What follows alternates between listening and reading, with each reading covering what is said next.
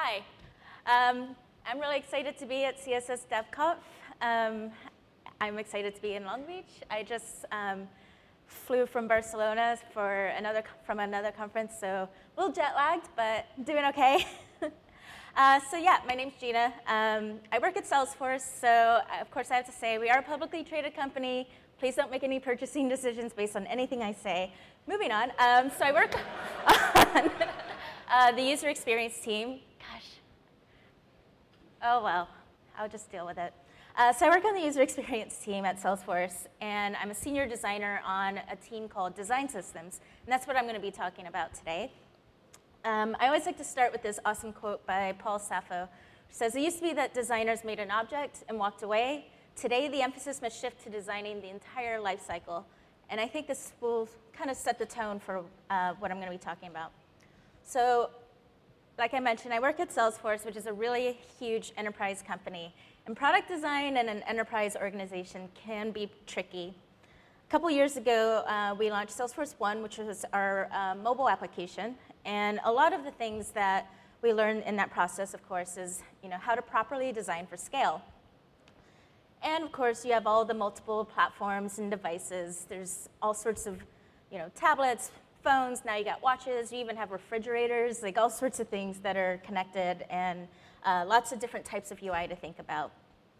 And in our world, we also have to consider designing for configuration, because a lot of what we do has to be designed to be customized and configured by our customers. They can basically move things around and add things, edit things, do whatever they want. In our organization, we have lots of people involved. We have dozens of Scrum teams. We have hundreds of developers. And in comparison, we have a relatively small team of designers. So designer and developer communication is really important. A lot of the types of questions you're going to get is like, well, where can I find the icons? What color is the button border? Where can I find the icons? And these type of things just happening over and over and over again. So a solution that a lot of companies have tried, even we've tried, is called red lines.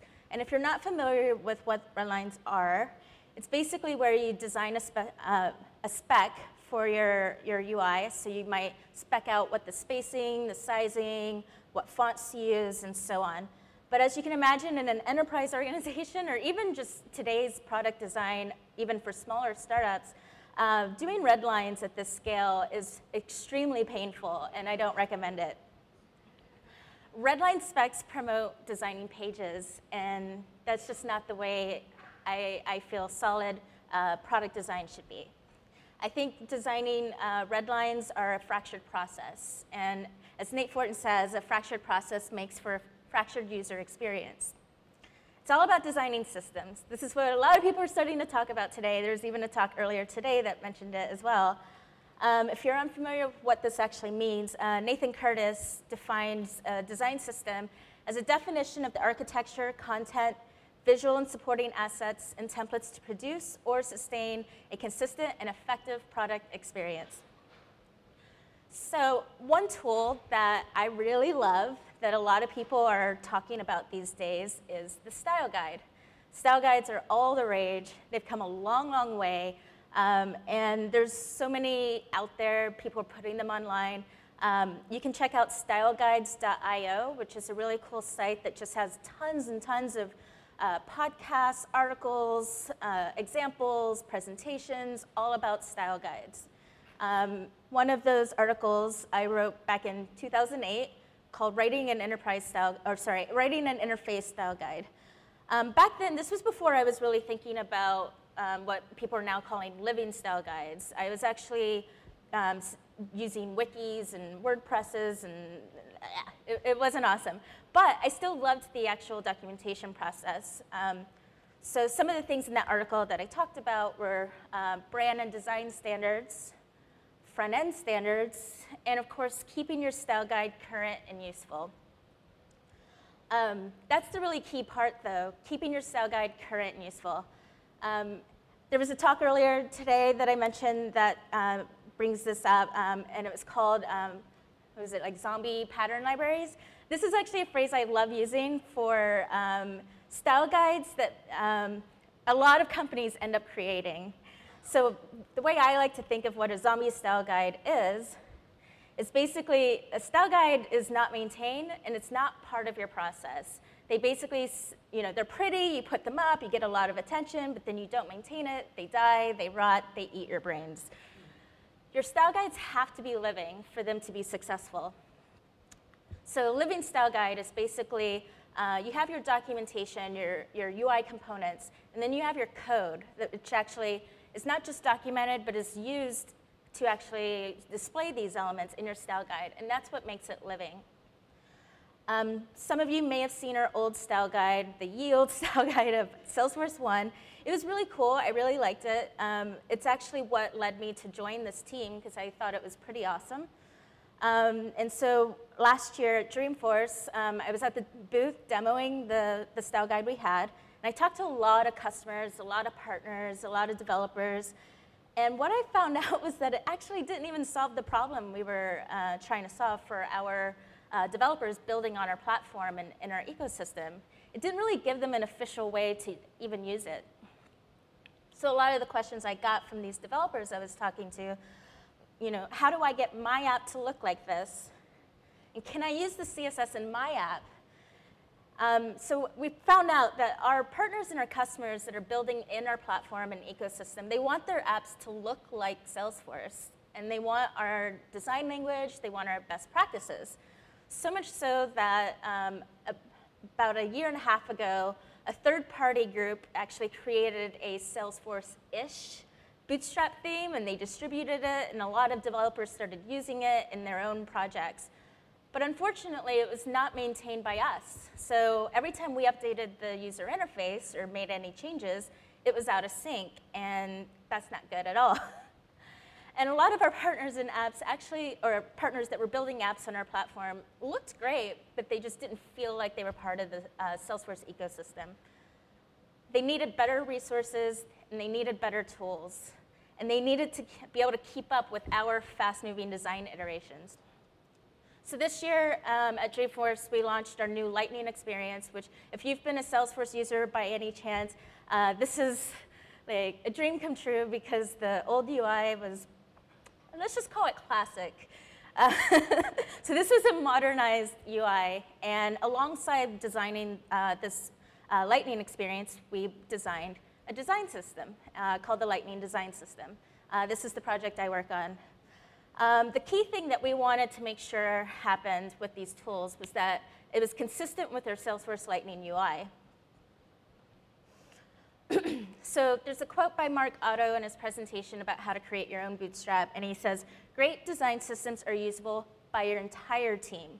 We found that the old style guide we had was really just useful for us, but it wasn't useful for developers or basically anyone else in our organization. So we wanted to fix that. So you might be wondering, in a company like mine, how we even achieve maintaining consistency across such a massive organization. Like, we have lots and lots of products, we have lots of teams, we acquire companies, and they fall in line to our patterns. Like, how do we maintain consistency across all of this? And as we are making these future visual design changes, each iteration, how do we make that faster on our end, as well as for the people that are making use of our platform? And what was really important for us was how to keep our design system agnostic. And what I mean by that is, we have a lot of developers working on all sorts of platforms. You might be working in Java, you might be working in Rails, you might be working in Node, you might be doing native code. Like, there's all sorts of different ways you can consume our design system. So we needed our design system to be able to be leveraged in as many places as possible. So a phrase we like to use a lot is single source of truth. And if you're not familiar with this phrase, it's basically another way of talking about being dry, or don't repeat yourself. The dry principle states that every piece of knowledge must have a single, unambiguous, authoritative representation within a system.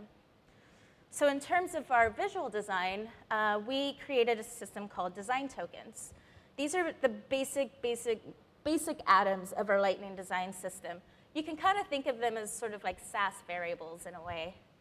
And design tokens help us scale our design across both web and native applications. So things that are design tokens are, you got your font weights, sizes, line heights, colors, background colors, text colors, shadows, animations, z-indexes, like all that stuff that you want to keep consistent. We store it as what we call a design token. And so for the designers who are still doing redline specifications, instead of referring to pixel values, they will refer to these design tokens in their specification. So what that will look like is instead of putting like 10 pixels, you would say something like spacing medium or whatever the token is. And we name all our tokens in a way that you can tell how they're used and where to use them. And they're all namespaced by what type of token they are, and we can run tests to make sure that you're using these tokens in the proper places. So if you're using a border radius token, you can't really try to use that token on a spacing token, and so on.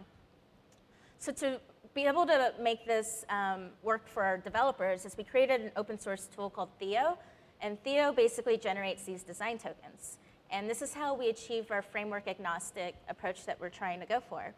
So Theo is a JSON file that my team maintains, and we plug this into our continuous integration environment, and what Theo will take our JSON file and do is convert it into Sass variables, less variables, stylus variables. Those are all common CSS preprocessors.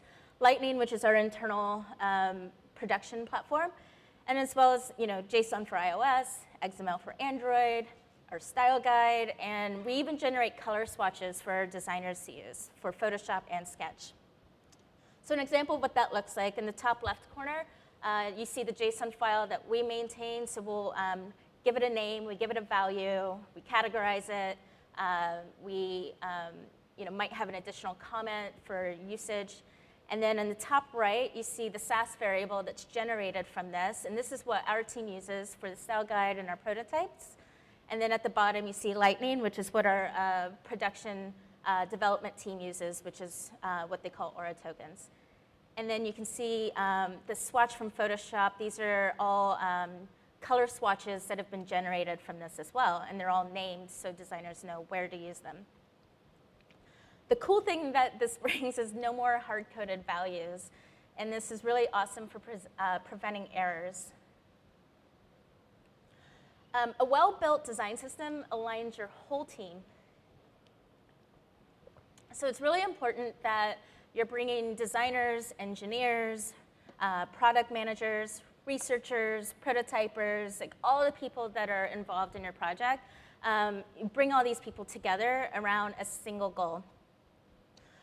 Something that is a little unique to Salesforce, but we like to talk about it because we think it's pretty cool, is how we actually try to align our whole organization around a single goal. So CEO Mark Benioff wrote a post about this that you can check out. The slides will be available later, so you don't have to write down URLs. And he basically talks about how we do this, and he has this quote in the post that says, "While a company is growing fast, there's nothing more important than constant communication and complete alignment." And so the system that we use is called a V2 MOM. It's basically vision, values, methods, obstacles, and metrics.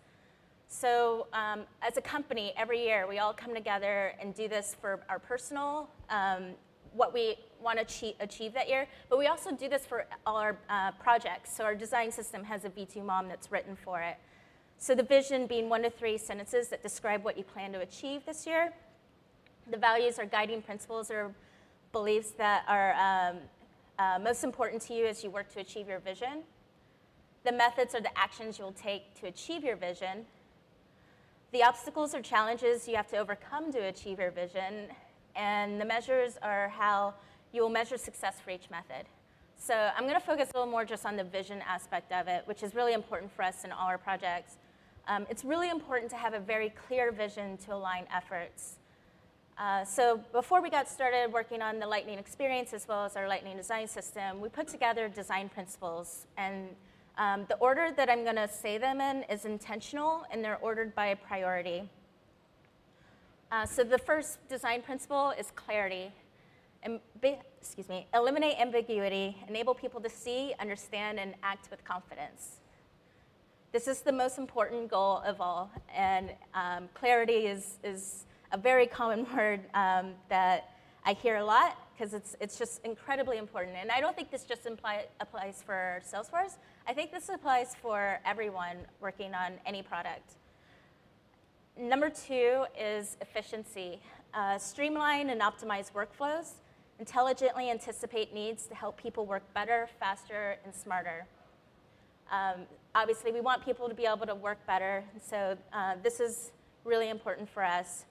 And you might be surprised that number 3, especially in a talk about a design system, is consistency. Like, why is that so low? Well, consistency is really, really important, and obviously it has value. But we truly believe clarity and efficiency is way more important than consistency, so that's why it's number 3. Create familiarity, strengthen intuition, and applying the same solution to the same problem. And the 4th principle, of course, is beauty. Demonstrate respect for people's time and attention through thoughtful and elegant craftsmanship. So those are our design principles, and I think it's really important that whatever you're working on, you come up with your own design principles. I found this site called designprinciples.ftw.com, and it's like a collection of design principles that people and companies have put out there. So you can kind of check out a whole, basically like a gallery of design principles that other people have done and get some inspiration. Another place you can check out design principles, Jeremy Keith has principles.adactio.com, and he puts it's basically a huge collection of design principles, not just for web projects or software projects, but even for things like food, like all sorts of stuff is on there. So I recommend checking those out for inspiration and finding what your own design principles are for you.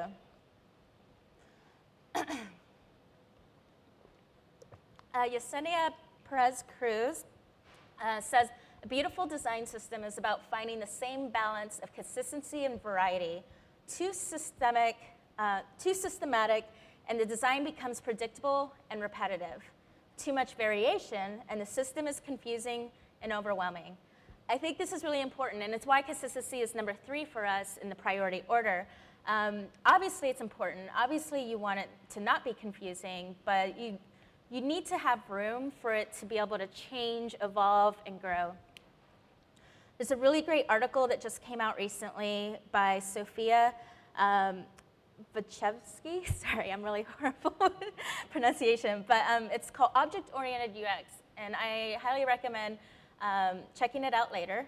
One of the things that she says in this article is focus first on designing the system of real-world objects, then on designing a system of implementation to bring it all to life.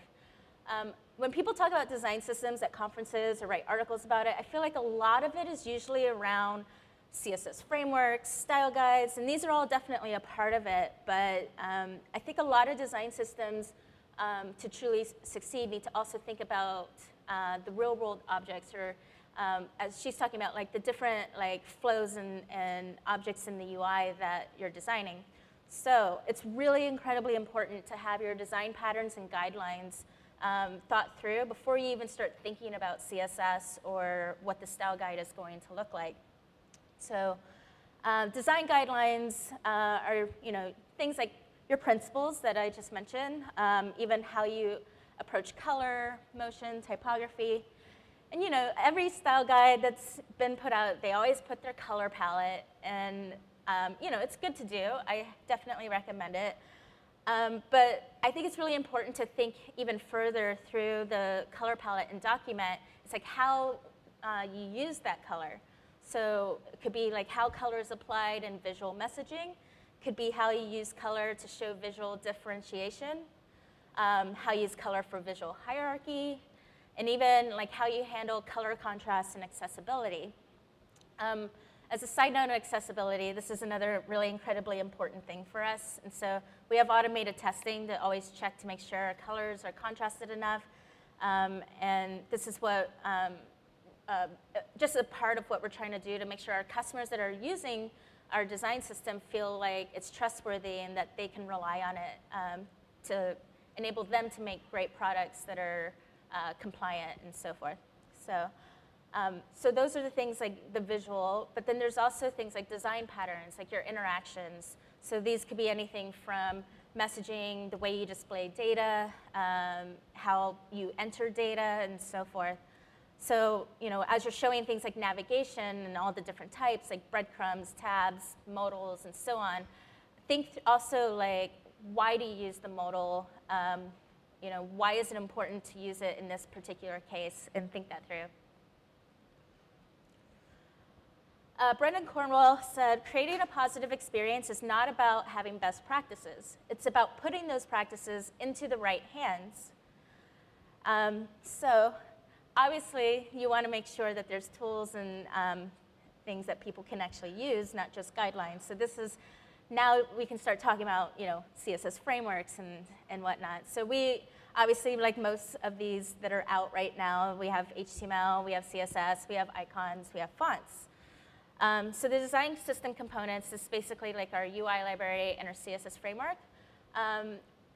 The goals that we had in place for it, and the reason that we did it, I talked about the conversations that I had with people at Dreamforce. We really wanted to empower our developers to provide developers scalable and accessible code at the beginning of the development cycle. Because what we found happening was developers were kind of like building things not in sync with the design team, and then certain things don't get built correctly, or things aren't built accessibly, and then a bunch of bugs get filed, and you go through the whole like bug squashing phase. And it's just much better to do this at the beginning and work through it together, so you can avoid all that towards the end. We also wanted to empower our designers to design and iterate more efficiently in the browser. Designers are known to change their minds a lot. I know I do. And I can just say, in my experience, moving HTML around is just so much faster than trying to reflow big sketch files and UI kits. So I mentioned the design principles, clarity being number one. In our CSS framework, which I'm not going to go too much into right now, because I wanted to kind of focus more on the principles of it.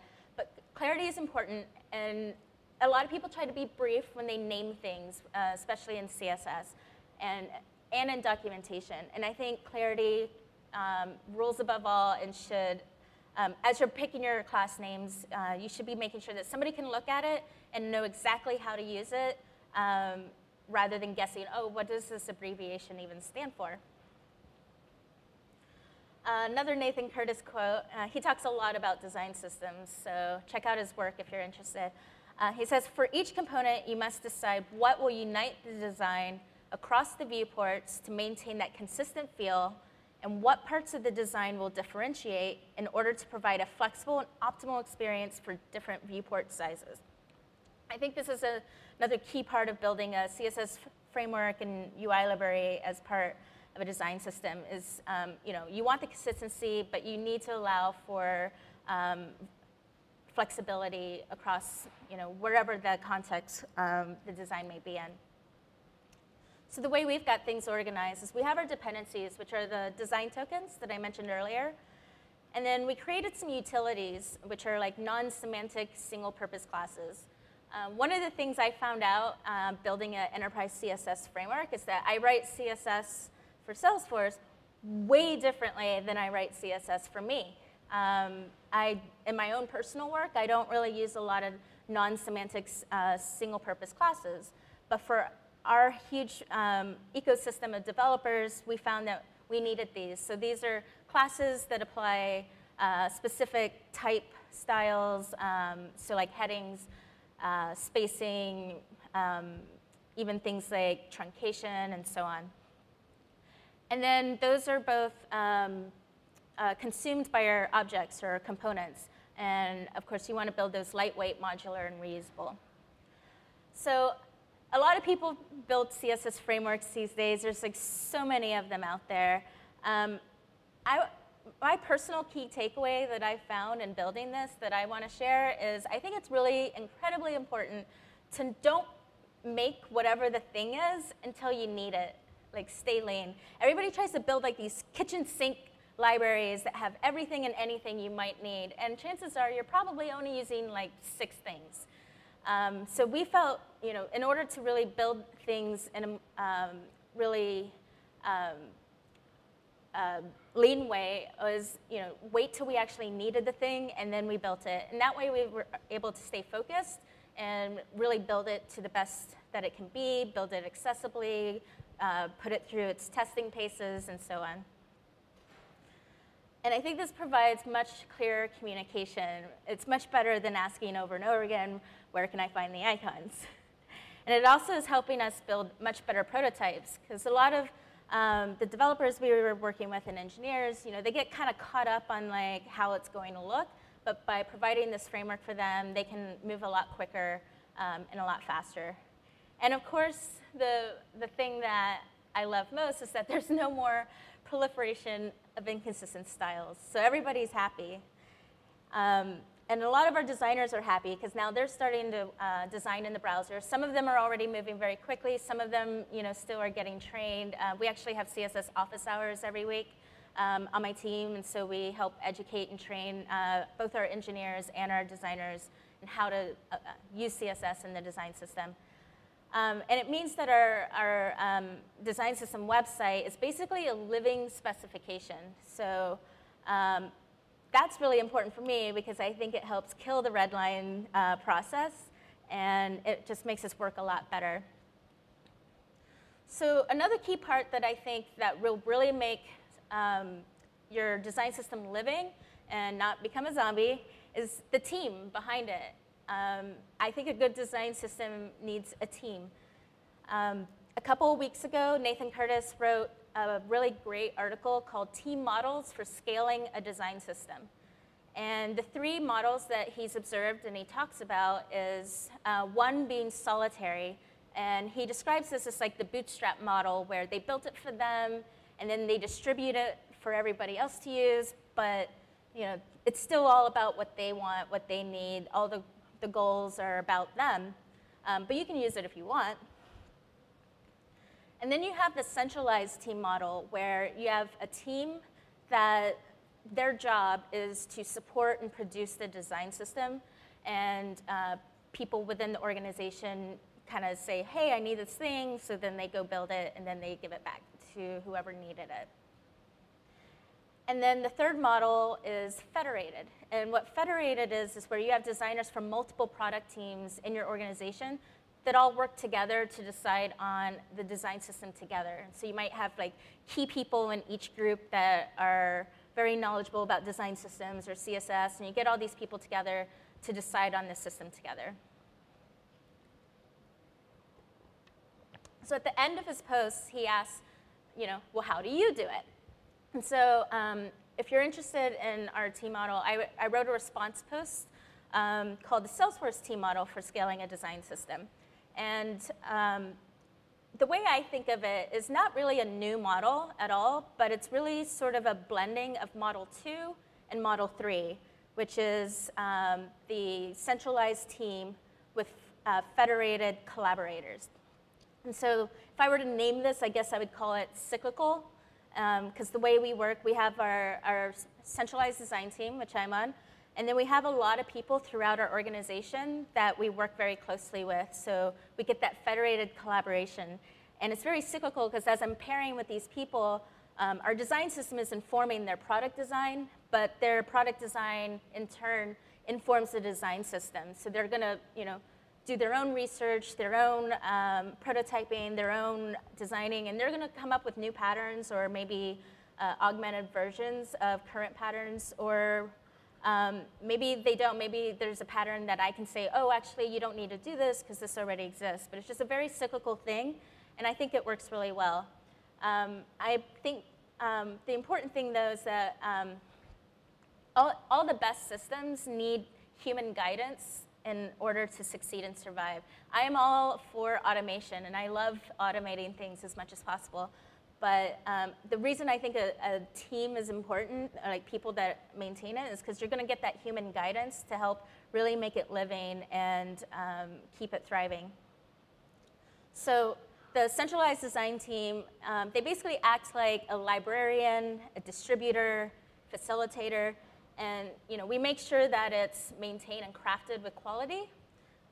And then the federated design system contributors that we work with that are distributed throughout the organization, they're out in the trenches. They're able to bring back research and such to help keep the design system accurate, current, and actually useful.